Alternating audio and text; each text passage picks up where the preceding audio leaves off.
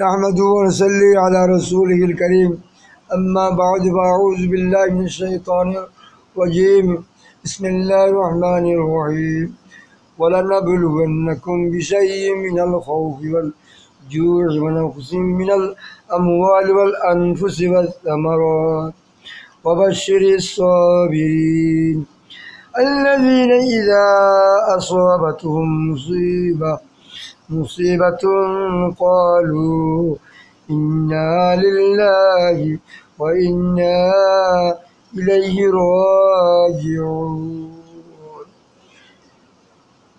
أولئك عليهم صلوات من ربهم ورحمة وأولئك هم المهتدون سورة البقرة আল্লাহ পাক সুবহানাহু ওয়া তাআলা এখানে ইরশাদ করতেছেন, এবং আমি তোমাদের পরীক্ষা করব কিঞ্চিত ভয় দ্বারা, যা বিরোধীদের পক্ষ হইতে অথবা বিভিন্ন দুর্ঘটনার কারণে আসবে, এবং কিঞ্চিত দারিদ্রতা ও ক্ষুধা দ্বারা, আর কিছু কিঞ্চিত মাল ও ফলশস্যের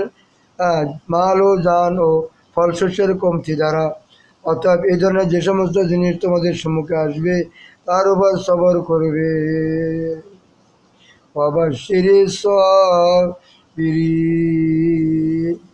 আরে সাবিরিন কারা? আল্লাযীনা ইযা আসাবাতুহুম মুসিবাতুন ক্বালু ইন্না লিল্লাহি ওয়া ইন্না ইলাইহি রাজিউন। আল্লাহ পাক সুবহানাহু ওয়া তাআলা ইরশাদ করতেছেন, হাবিব আপনি ওই সমস্ত সবরকারীদেরকে সুসংবাদ শুনিয়ে দিন যাদের অভ্যাস এই যে তখন তাদের উপর কোনো মুসিবত আসে তখন তারা ইন্না লিল্লাহি ওয়া ইন্না ইলাইহি রাজিউন, তারা যেটা অভ্যাস করে না, ক্বালু ইন্না লিল্লাহি ওয়া ইন্না ইলাইহি রাজিউন, ইয়ারা এই সমস্ত লোক ইন্না লিল্লাহ নিশ্চয় আমরা আল্লাহর জন্য, ওয়া ইন্না ইলাইহি রাজিউন আমরা তার কাছে ফিরে যাব। ইয়ারাই ওই সমস্ত লোক যাদের প্রতি আল্লাহ তাআলার বিশেষ বিশেষ রহমত এবং সাধারণ রহমত রয়েছে, আর ওই সমস্ত লোকই হেদায়েত প্রাপ্ত। উলাইকা হুমুল মুহতাদুন। সূরা বাকারা আয়াত নম্বর 155, 56, 157। প্রিয় দোস্ত হাবাব, এবার আমরা কিছু ব্যাখ্যা শুনি, বুঝবার চেষ্টা করি। মুসিবতের সময় মৌখিক ইন্না লিল্লাহ পড়া উপকারী ও সওয়াবের কাজ, অন্তরে উহার অর্থ বুঝিয়া পড়া আরও অধিক কার্যকর, সওয়াব ও প্রশান্তির কারণ। এর অর্থ এই যে আমরা সকলেই নিজের জানমাল সহকারে আল্লাহ তাআলার এই মালিকানাভুক্ত, আর মালিকের জন্য নিজের মালিকানায় সর্বপ্রকার অধিকার খাটাইবার হক রয়েছে। তিনি যেভাবে চান অধিকার খাটাইতে পারেন, এবং আমরা সকলেই আল্লাহ তাআলার দিকে ফিরে যাব, ঠিক কিনা? অর্থাৎ মৃত্যুর পর সকলকে সেখানে যাইতে হবে। এই জগতের ক্ষতি ও কষ্ট সময়ের বদলা ও সব অধিক পরিমাণে সেখানে পাওয়া যাইবে। যেমন দুনিয়াতে যদি কোনো ব্যক্তির কিছু ক্ষতি হইয়া যায় এবং তার পূর্ণ বিশ্বাস থাকে যে অতি শীঘ্রই এই ক্ষতির বিনিময়ে সে অনেক বেশি পাইয়া যাইবে, তবে উক্ত ক্ষতির কারণে তার সামান্য মাত্র কষ্ট হয় না। আল্লাহু আকবার। এমনিভাবে যদি আল্লাহ তাআলার নিকট অধিক হইতে অধিক পাতলা আবার একিন হয়ে যায়, তবে সামান্যতম কষ্টও থাকে না। কিন্তু আমাদের মধ্যে ঈমান ও একিনের স্বল্পতার কারণে, দুর্বলতার কারণে সামান্য দুঃখ, সামান্য কষ্ট, সামান্য ক্ষতি আমাদের জন্য বড় মুসিবত হয়ে যায়। আল্লাহ তাআলা কালামে পাকে এই দিকও সংক্ষিপ্তভাবে ও বিস্তারিতভাবে অনেক জায়গায় সতর্ক করেছেন যে এই দুনিয়া কঠিন পরীক্ষার জায়গা, এবং বিভিন্ন প্রকারে পরীক্ষা হয়ে থাকে। কখনো সম্পদের প্রাচুর্যের দ্বারা, যে কীভাবে কামাই করেছে, কীভাবে খরচ করা হচ্ছে, আর কখনো দারিদ্র ক্ষুধার দ্বারা যে ওটা কীভাবে গ্রহণ করা হচ্ছে, হাউতাসের মাধ্যমে নাকি ধৈর্য নামাজের মাধ্যমে। এই জন্য বারবার ধৈর্য, নামাজ ও আল্লাহর দিকে রুজু হবার জন্য উৎসাহিত করা হয়, এবং এই ব্যাপারে সতর্ক করা হয় যে তোমরা বর্তমানে পরীক্ষার মধ্যে রহিয়াছ, এমন যেন না হয় যে এই পরীক্ষায় ফেল হয়ে যাও। নমুনা স্বরূপ কয়েকটি আয়াতের দিকে ইশারা করতেছে প্যারে দোস্ত বুজুর্গ। ওয়াস্তাইনু বিসসাবরি ওয়াসসালাহ, ওয়াস্তাইনু বিসসাবরি ওয়াসসালাহ, এবং সাহায্য হাসিল করো, সাহায্য হাসিল করো ধৈর্য নামাজের মধ্যে। সূরা বাকারার আয়াত নম্বর 45। হযরত কাতাদা রাদিয়াল্লাহু আনহু বলেন, এই দুটি জিনিস আল্লাহ পাকের পক্ষ হইতে সাহায্য, তোমরা এইগুলি দিয়ে তারা সাহায্য লও। সবর এবং নামাজ, সবর এবং নামাজ। হ্যাঁ, ইহদিনাস সিরাতাল মুস্তাকিম আমরা সূরা ফাতিহার মধ্যে পড়তেছি প্যারে দোস্ত আহবাব। কি? হ্যাঁ, ইয়াকা না'বুদু, আমরা তোমারই ইবাদত করি, তোমারই ইবাদত করি। ওয়া ইয়াকা নাস্তাঈন, এবং তোমারই কাছে সাহায্য প্রার্থনা করি। তাহলে সাহায্য কার কাছে চাইতে হবে? যার ইবাদত করি তার, যার ইবাদত করি তিনি সাহায্য করি আমার। হযরত ইবনে আব্বাস রাদিয়াল্লাহু আনহু বলেন, আমি একবার হুজুর সাল্লাল্লাহু আলাইহি ওয়াসাল্লামের সহিত সওয়ারির উপর ছিলাম।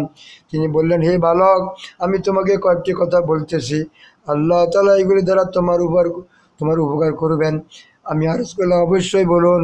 তিনি ইরশাদ করলেন, আল্লাহর হেফাজত করো, আল্লাহর হেফাজত করো, অর্থাৎ তাহার হকসমূহ আদায় করো। কত সুন্দর কথা! আল্লাহু আকবার। আল্লাহর হেফাজত বান্দায় করবে, তার মানে কি? আল্লাহর হুকুমের হেফাজত করো, আল্লাহ তাআলা তোমার হেফাজত করবেন। আল্লাহ তাআলার হকসমূহের হেফাজত করো, তুমি তাকে সর্বদা নিজের সাহায্যের জন্য সম্মুখে পাইবে। আল্লাহু আকবার।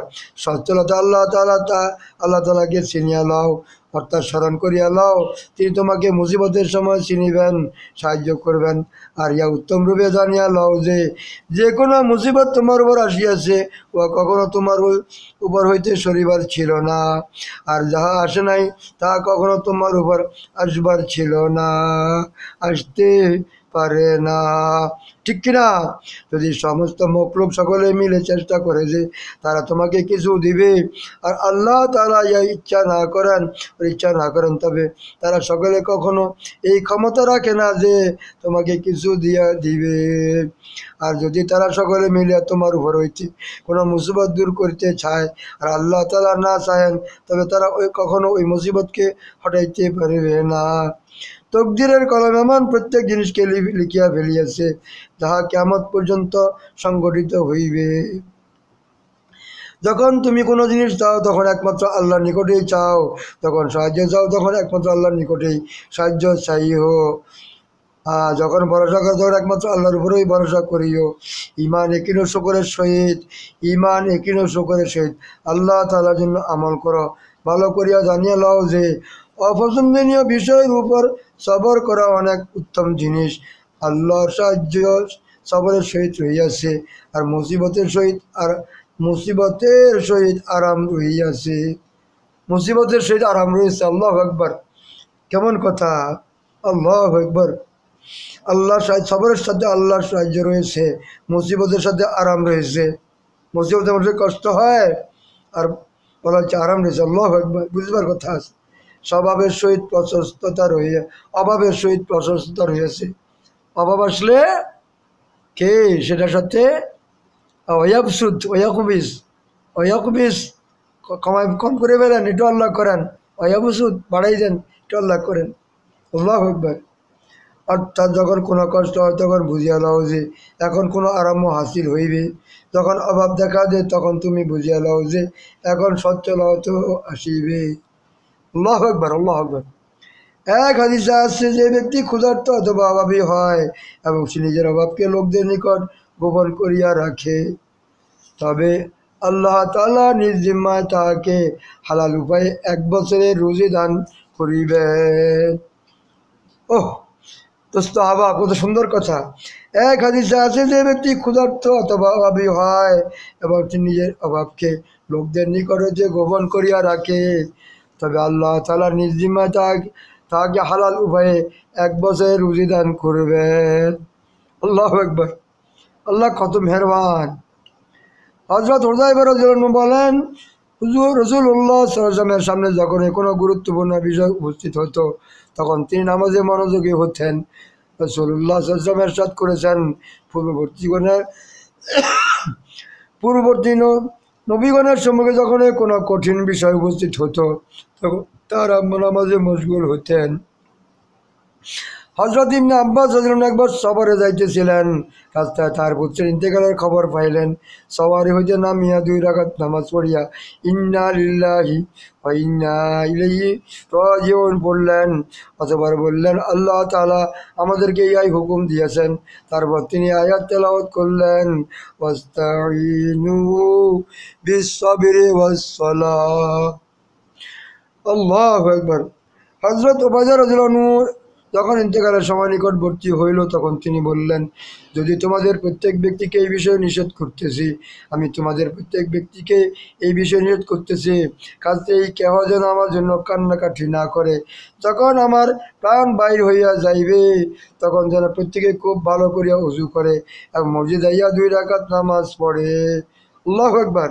অতঃপর আমার জন্য এবং নিজের জন্য মাগফিরাতের দোয়া করে। অতঃপর আমাকে তাড়াতাড়ি দাফন করিয়া দেয়।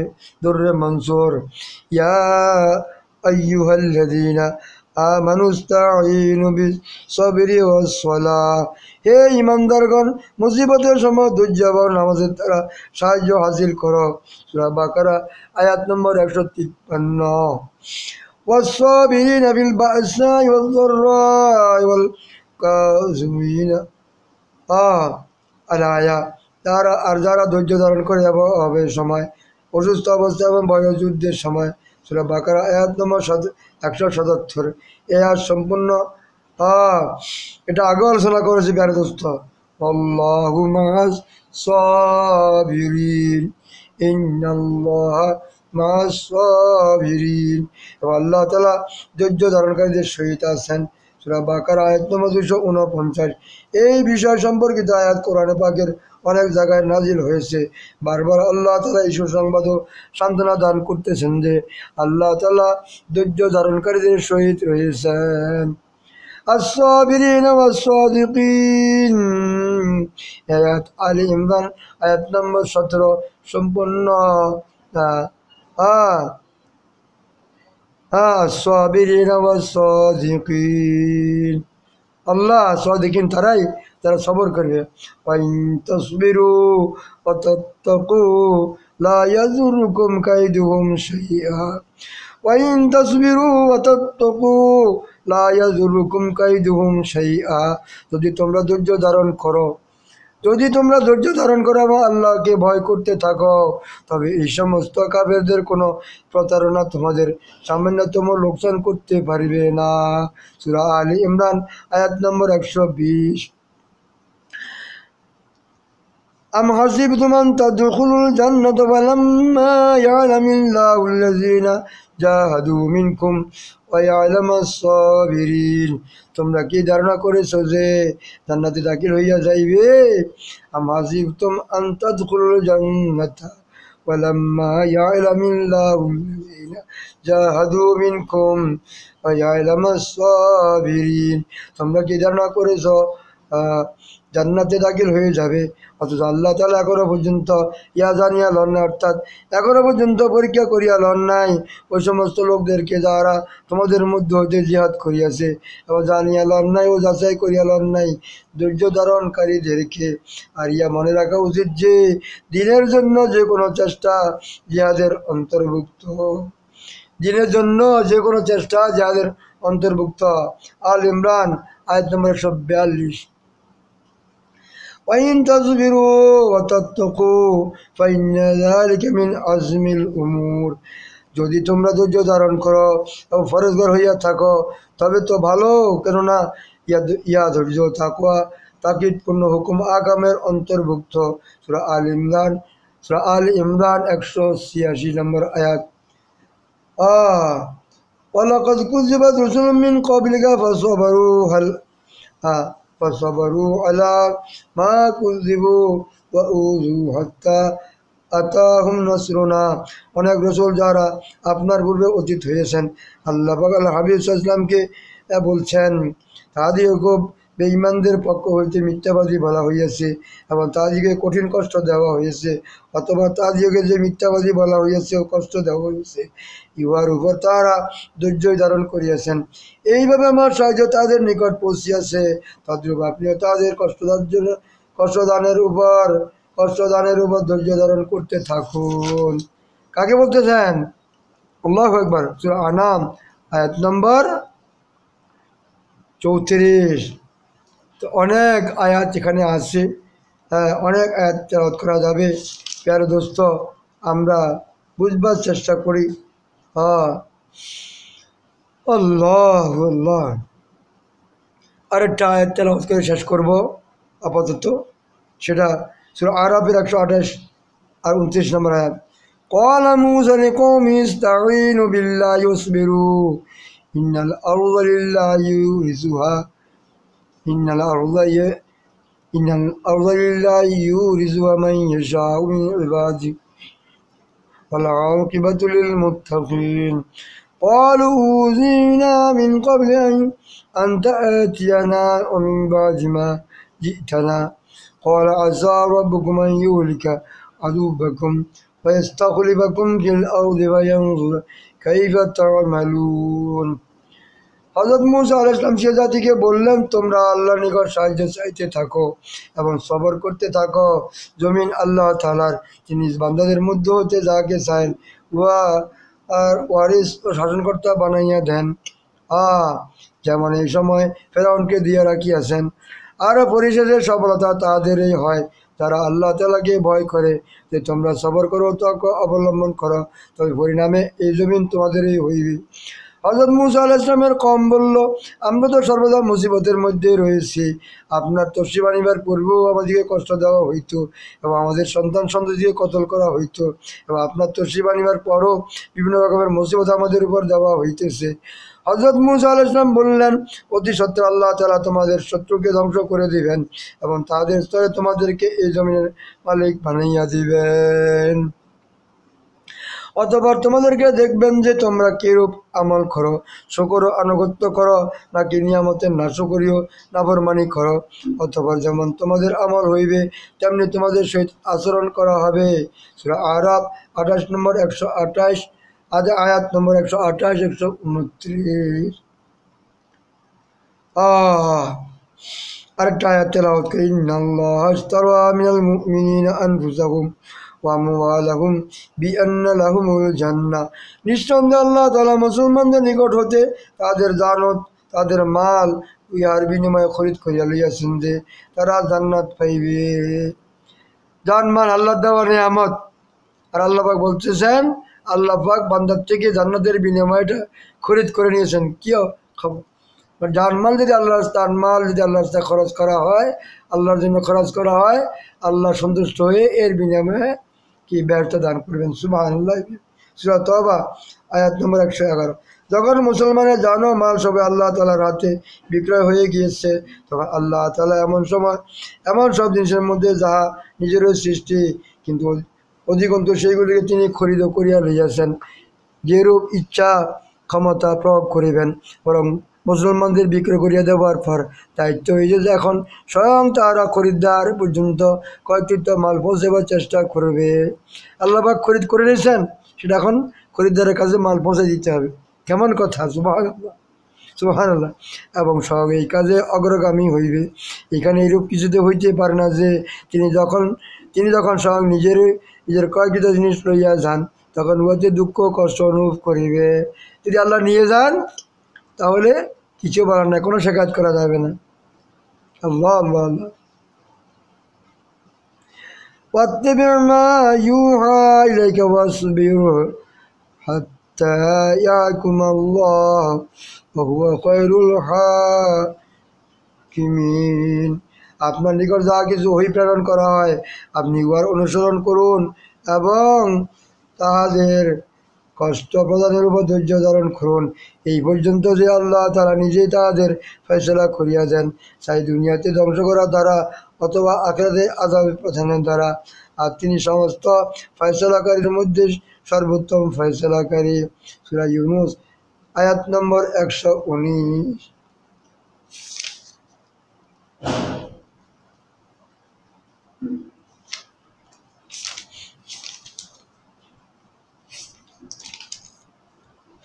তো প্যারে দোস্ত আহবাব, আপাতত এতটুকু থাকলো। ইনশাআল্লাহ পরবর্তীতে আমরা বাকি আরও আলোচনা করবো ইনশাআল্লাহ।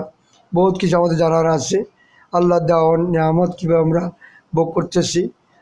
এটা আল্লাহ পাকের খরিদার সম্পত্তি, আমরা বিক্রয় করে দিয়েছি, এখন তার খরিদ্দারের কাছে এটা পৌঁছাইতে হবে।